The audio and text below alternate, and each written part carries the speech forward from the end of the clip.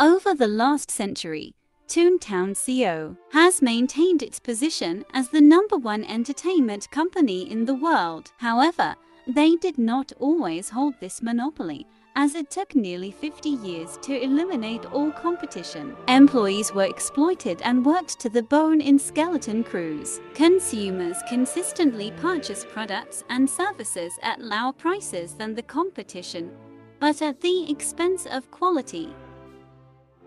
Despite the sketchy management practices, Toons were viewed as inferior and business suffered. Just when all hope seemed lost, an opportunity arose one chalky evening during their bi-weekly managers' meeting and ritualistic sacrifice. Unfortunately, since NDAs were signed by everyone in attendance, little is known about the details of the offer presented to them that evening by none other than the infamous Beelzebub.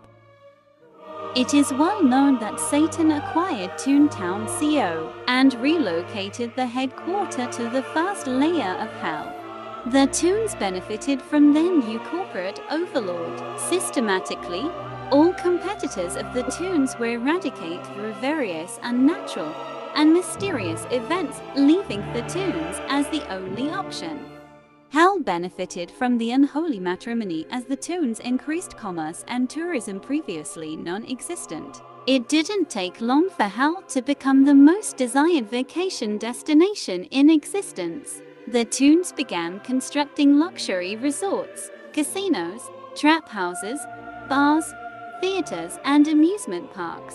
They converted the darkest and scariest aspects of Hell into buzz-worthy attractions. Dante's Inferno was lined with towering hotels offering breathtaking views of the carnage below. Torture chambers became euthanized stations for that final getaway. Gambling on pit fighters proved to be a profitable venture capitalized upon by the Toons as well.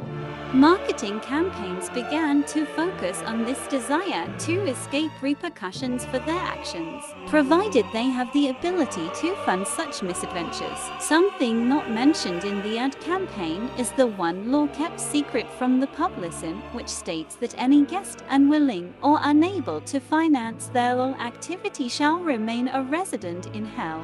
There is no trial if selected for permanent residency, and all possessions are forfeit. All permanent residents are immediately processed into indentured servitude for all of existence and will be considered property of Hell.